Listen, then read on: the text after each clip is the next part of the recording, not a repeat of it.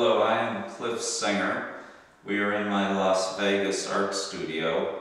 It is February 20th, 2011.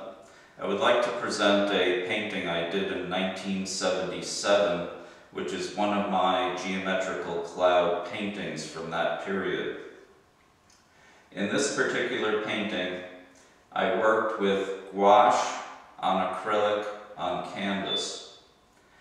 It deals in stages, geometrically, where I begin with an angle, a line demonstrated that there is measurability, which comes from a Euclidean method. Then where I have a more developed structure approaching a hyperspatial geometric dimension, with another line of measurability.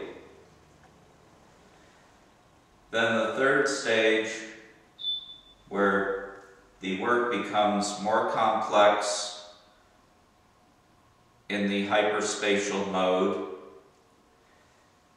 where the lines are very delicate and faint, and then the fourth stage, where it reaches a much more complex hyperspatial geometric mode. I worked with a bridge, painting with gouache using a sable brush on acrylic,